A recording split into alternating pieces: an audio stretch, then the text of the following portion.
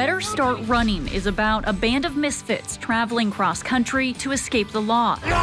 The backdrop for the feature-length film is Kentucky.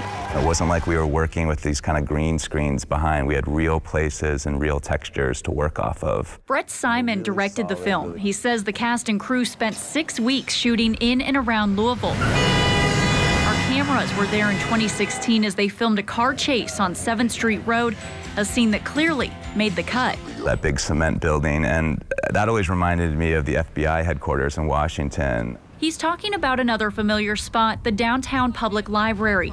Filmgoers will see it and the 2nd Street Bridge if they attend Friday's premiere at the Brown Theater.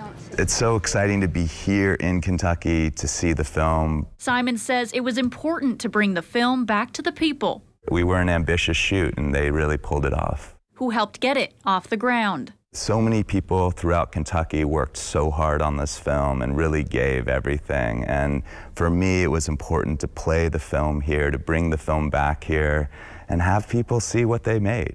Immediately following the screening, there will be a celebration of sorts where the cast and crew hope to talk with people in the audience. At the Brown Theater in Morgan Lentis, WLKY News.